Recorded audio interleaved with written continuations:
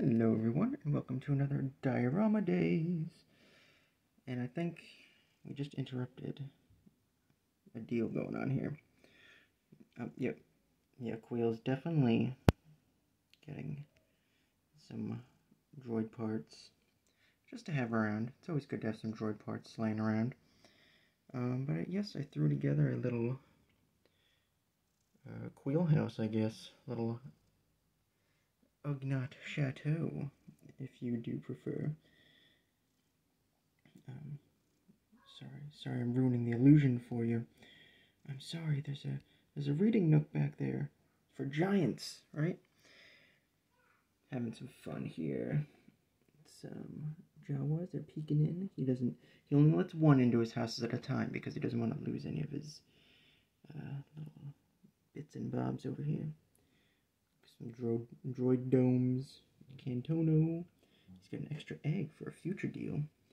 See, he didn't tell Din Djarin this before he had to fight the Mudhorn, but Kuill's actually got it down to a science, to extracting Mudhorn eggs for his Jawa dealings. He thought it would be fun just to watch Mando struggle. Which it was fun. It was fun. But yeah, I got all sorts of little pieces in here. I've got the bar from the new Navarro Cantina set. I've got a stool as well. It's got tons of awesome accessories that I love. I just love them. That's like the best part about the Cantina set, if you ask me. Got the spatchka down there. Some cups. We've gotten like cups before with like the droid butler accessories, but we haven't really gotten many things like this before. Like here's my finger. We've never really gotten stuff like that before, like little jugs and jars and bottles. It's pretty awesome. This is a little backpack. This is the Jawa Elder from the Razor Crest. I opened mine because I felt like it. On the outside, I've got some twine holding that up.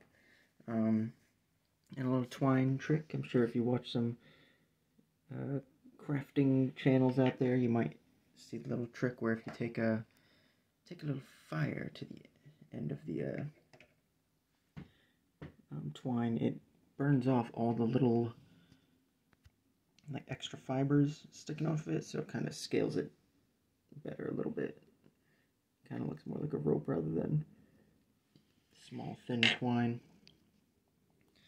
And I've got some trusty tweezers here. Use that to fine tune all the little placements down there, like the spatchka, the cups. Helped with that a lot. I've got the Jabba's palace background here, flipped around.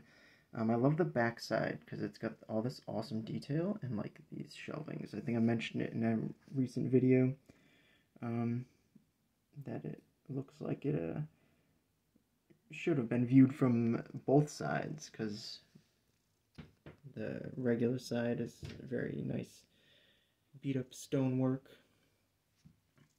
which also carries around to the back, which can't be said much for the Navarro set. It's just this plain plastic bit. Probably do a review of that just to kind of have it better viewage. But I mean, they at least painted the door panel. But yeah, I do love the backside of the Jabba's Palace playset bits, because like, look at that, it's just like a perfect little shelving, perfect little kind of cut-in shelving, and like that stuff, like that, they wouldn't have painted that if they didn't have to. They wouldn't have sculpted that if they didn't have plans for it. But it adds a lot of versatility to that playset. I mean, if you haven't picked it up, you like taking pictures, like it's a great set. I've used it in so many setups that I've done, whether it be just like a little archway off to the side or just the back of like a building right here is what I use that a lot for. And this is just some extra fabric I had from some Jedi robes that I made before. Yeah, there's a stool from the cantina. There's the Mithral's little welding gadget that he comes with. Armors, pieces here. And this I got some random bits from a purchase I got online. It just came with this kind of like little zip line thing. And I figured he'd use that to move around some big clunky parts. Got the windshield to raise speeder down there. Why not? And then to kind of mask the edge of the paper here, I used some these cords here. Love these things. They just look like Star Wars cables, just all over the place. I hid the ends under there. Where do they go? Who knows? We don't know all that information in Star Wars. We just ooh and ah. We don't need to know how hyperspace works or anything. It just does. So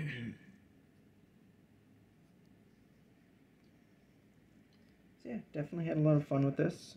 Just putting it together for a little Kuill review, but I figured do a Diorama days while I'm at it. Why not? Do some glam shots in a little bit. Get those up on my Instagram eventually. Usually post them before I post a Diorama days. Or before a review. Just kind of give a heads up to people. Followers, subscribers, whatever you are. But yeah, so like, comment, subscribe. You got any of these playsets? Because I get a lot of mileage out of these things. I always try and get them at a good deal, but I do use them a lot. But I can see the value not quite being there if somebody's just putting it on a shelf or something. But I use them to create these worlds. So I'll take a shot like this one. I'm done doing this. I'll make a fun shot over the jaw or shoulder. Be nice.